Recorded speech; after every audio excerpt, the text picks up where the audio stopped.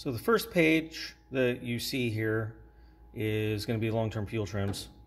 I have it in the favorites up here on the left, but if we go look under fuel and O2 control, it's right there.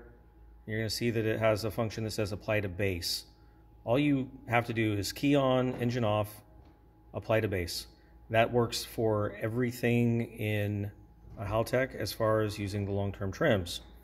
So if we went over, we're gonna just grab cam control as an example because I do it on that one.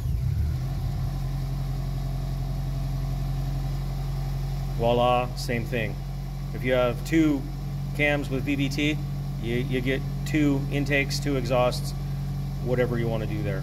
Very simple stuff, but very, very necessary, because no matter how much we drive it on the street or the dyno, we never have enough time to fully populate all of the areas.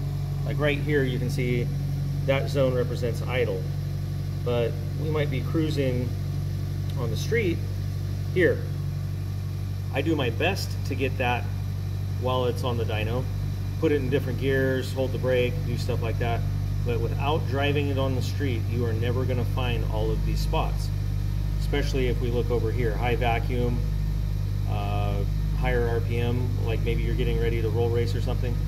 Anyway, that function is there, and no matter, you know, your involvement in the project, both monetarily or tech-wise, realistically, it's your duty as the owner to occasionally, you know, maybe once a week, every 2 weeks, go in and just press apply base. Very simple stuff.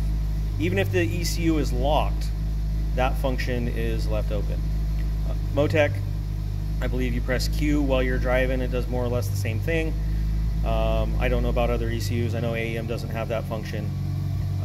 But anyway, the two that I do know use it. It's there for a reason. It's very helpful. Anyway, guys, hope everybody's doing good. I hope you're having fun with your projects. Look forward to giving you some more content. Take care. If that content is something that you like, please consider giving me a thumbs up. If you haven't subscribed already, please consider doing so.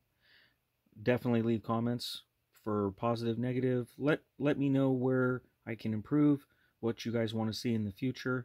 It just helps the channel, and it helps get you the content that you want.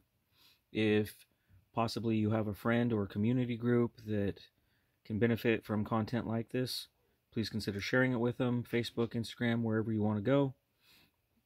Lastly, if you want notified as new content is added, simply click on the bell icon and YouTube will do that for you. Thanks again, guys.